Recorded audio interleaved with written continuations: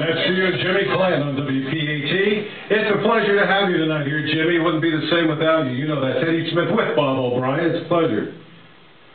Well, thank you very much. It's great to be with you all. And if you were best known for some of your great songs like Just a Dream of Venus to Blue Jeans and other great music, rock and roll people and people that you've always admired, people you like Elvis Presley and other great people, what would you say is one of your greatest talents and greatest people that inspired you along the way? Oh, boy, well, you know, I was taught to play guitar. I learned to play guitar at an early age, like about 8 years of age. And I was born into music, so to speak, with my grandparents down in Alabama. And it really came from going to that country Baptist church and learning the Baptist hymns. And from that just escalated to the point where I eventually in high school started a little band, and I just wanted to be a guitar player. And then by the time I was 17 and then 18, I was really advancing with my skills. And then by the time I was 18 and a half, I joined up with another guy, and we formed a band called the Rockets, which became probably the most well-known white rhythm and blues band down there on the Louisiana Gulf Coast. And I guess I would say that I was mostly influenced by the black rhythm and blues artists of that time. The people that I heard and I grew up music-wise was, Ray Charles. I would have to say was really the biggest influence in my life musically was Ray Charles. Did you ever play like in Biloxi, Mississippi, or some places in Gulfport? Oh, yes, I did. I played all along that Louisiana, Mississippi Gulf Coast. I sure did. And if you could say, other than Ray Charles, who would be your top 3 favorite people in this area of music, who would those people be? Oh, boy, that is really difficult. If I would name my favorites, it would be people that I had worked with, and when I worked with them and got to know them and got to hear their talent live rather than just on record, and I would say that it would be Clyde McFadden and Jackie Wilson. Both of them were tremendous talents musically. Well, you're a tremendous talent too, and I know you're originally from Baton Rouge. Is that correct? Well, I grew up in Baton Rouge, but I was actually born way down in the Bayou country. I'm from Cutoff, Louisiana. I mean, that is Creole Cajun country. But I moved to Baton Rouge when I was in my early grammar school days, and yes, I did grow up in Baton Rouge. Did I ever tell you I worked at a radio station in Oakdale and Alexandria? No. Wow. Well, I guess the people in this audience just learned that as well. But it was a fun experience, especially, eating Cajun food and being part of Allen Parish. You know where Allen Parish is, don't you? Well, I don't know that particular one, but of course, I know all about the Cajun food, and I know all about the Cajun people because that's my bloodline. Well, that's very important that, we share some things in common because I did live there, and it rained a lot, but then I went to LSU football games on weekends over in Lafayette, so Lafayette was a great place. Well, I used to hang out in Lake Charles. You know where that is, don't you? Absolutely. I played a lot of those swamp walk nightclubs all over the Louisiana Bayou area, that's for sure. Yeah, if you're just joining us, we want to let you know there's a big following on your website on Facebook. Jim Petrecca, my producer, just brought that to my attention. And I want to welcome all your fans and great people who are listening to this show tonight from all over the world. We stream live at WPAT930am.com, by the way. Well, that's very true because I know we have fans on Facebook from literally all over the world. So I am sure there are many of them that know about the radio program because I had it on Facebook. So I'm sure there's many of them listening. Anything you could tell us about the song we're about to play, Ship on a Stormy Sea, by Jimmy Clanton?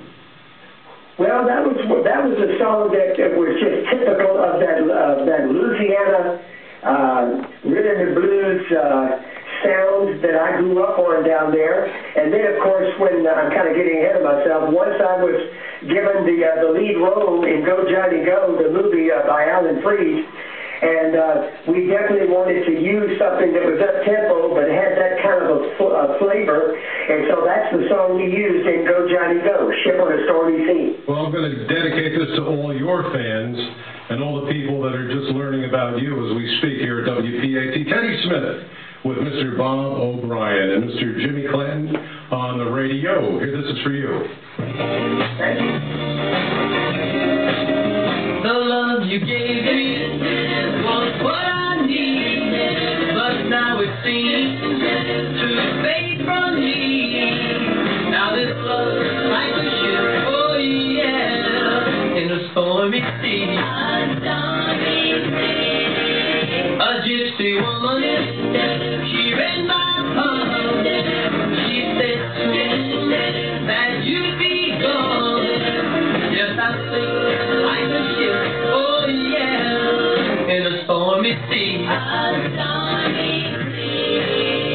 Everybody,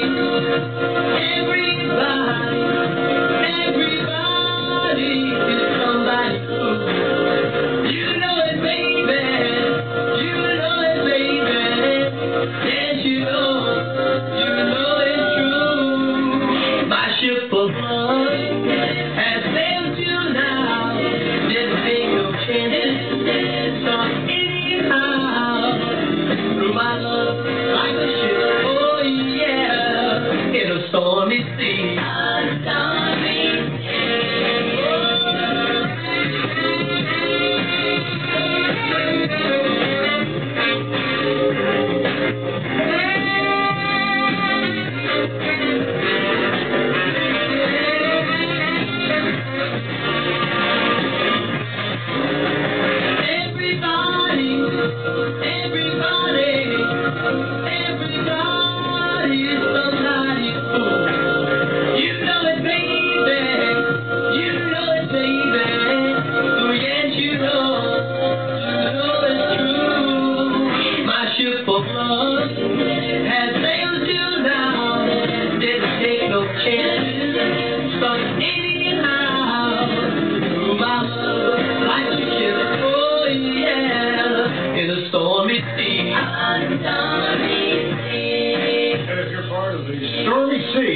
You may want to get this record because it's not too stormy, is it, Jimmy? No, it's not. Not at all. It's not like the storm jammed in Baton Rouge, like around, you know, where that big bridge is that goes over all that water over there? Oh, yes, I do. What's the name of that bridge? Do you remember? That was the Huey P. Long Bridge. He was a governor of Louisiana, and that bridge connected went from one parish to the other parish. And the reason I'm so aware of it is that I would go across the bridge to the nightclubs over there, and I used to play at a club called, golly, what's the name of that place? There were all kinds of nightclubs over there, and you could get in there by the time you were 18. And so I ended up playing music at a lot of them. Yeah, the Carousel, that was the name of it. Yeah. That was a big place, and I know Just a Dream, you did that song in 1958, right? And you did a remake on that in 2011, is that right? Yes, I did, and the way that came about, I had a fan come up to me a couple of years ago, and out of the clear blue, he said, you know, Jimmy, Just a Dream is that's such a classic song of yours, and for all the fans from the 50s, did you ever think about re-recording it with all the modern technology to get that up-to-date sound? And at first I thought, well, no, I never do that. But then I started thinking about it, and to make a long story short, I really couldn't get it off my mind. So when I put together the final stages of my legacy CD, Everybody Needs Love, I decided to go ahead and redo Just a Dream, and I felt that I did it in the way that everybody would really like it. I kept that easy 50s type sound. I tried to do it in such a way where everybody would know exactly the remembrance of it, and I felt like it came off real well. So I was real happy with the re-recording of Just a Dream. Now, the time I was in Louisiana was the time David Treen was the governor at that point. I believe that was about 1983. And that time I remember meeting him with a Dr. George B. Mowat over in Oakdale because he was the mayor, and I worked for the radio station that the mayor owned in town, so I had the pleasure of meeting the governor, then David Treen, and being part of all of that LSU experience over there. Oh, yeah. Anything else you'd like to tell us about your Facebook site or about your website or about your music? music, or about your life, or about your fans, or about anything else that's on your mind right now on a live radio show? Well, I have just, I've had a very, very rich life. I'm so happy that my music era began in the 50s rather than the 60s, because I got to be a part of the true nostalgia of the doo-wop or the rock and roll era by people that I worked with, the Clyde McFathers, and I got to meet all of the great artists from there. I worked with Bill Haley, the Comets, Laverne Baker. I could go on and on and on, and of course, the one and only Alan Freed, who put together the classic shows that he put on, and I became kind of a favorite of Alan. I did all of his major New York shows, and I was on all those shows, and of course, he gave me the lead role in that, at this point, supposedly an iconic classic rock and roll movie, Go Johnny Go. And so the experiences of that turned out to be the greatest, because since that time, here and there, I still tour. I don't travel as much as I used to, but it's just amazing that I'm able to go around the United States, and all of these fans, they come forth and they have all the stories about, oh, Jimmy, we were here, we were there when that song came out, and we're just so thrilled to have this to come back into our lives, and they enjoy it so much. And that, of course, has gone into Facebook. Once I found out about Facebook, I'm really a late bloomer with Facebook, and even with computers, only a little over two and a half years ago. But in that 2.5 years, all of a sudden, I have like around 2,400 people, and they all love the doo-wop, they love the 50s, and thank God they're kind of crazy about me, and that's sweet of them.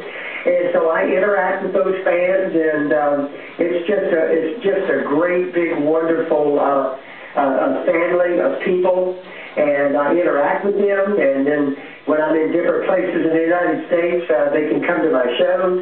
I take pictures, and we put them up on Facebook, and then this way everybody can relate to what's going on. And last but not least, many years ago now, I became a Christian.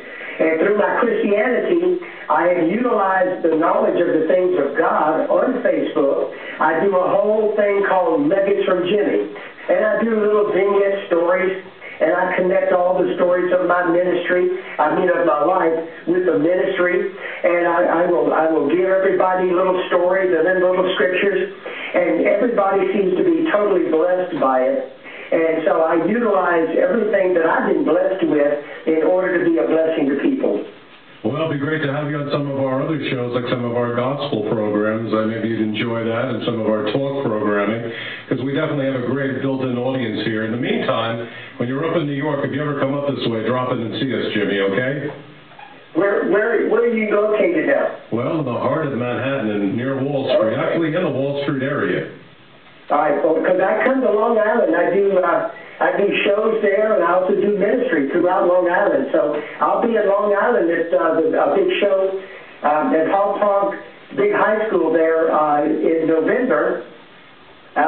So if anybody is interested in it, if they go to Lars Productions, Lars Productions is a big entertainment company that books shows, and I'll be there, or they can just befriend me on Facebook, and they'll find out everything about me on Facebook. Well, thank you very much, Jimmy. God bless you and your family and everybody tonight who's listening, and I want to thank you for being such a wonderful guest. Thanks to Mr. Jim Petrecca and all the wonderful people here at WPAT. Now I'm going to play your wonderful song. Anything else you'd like to tell us briefly? Well, on my website, jimmyclanton.com, there is my music, my new CD, my Christian CD. Also, there's a CD there from all of my compilation of all the greatest hits that I've ever had, and also a newsletter about my fan club. So if you go to jimmyclanton.com, there's a lot of neat stuff there about my career.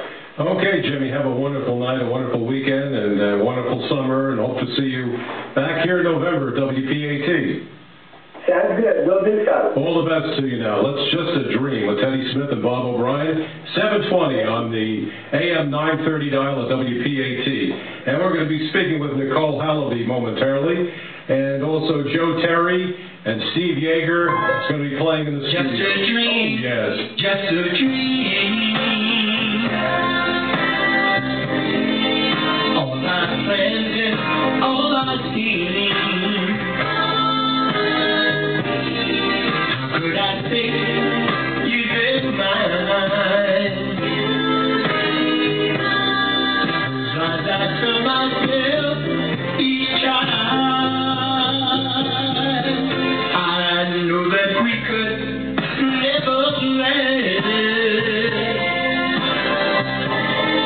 You just can't seem to end the past.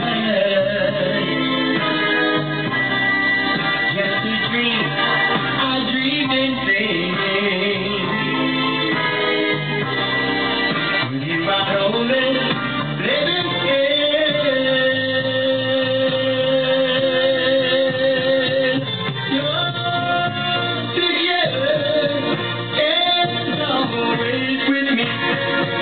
I can feel, and I stay for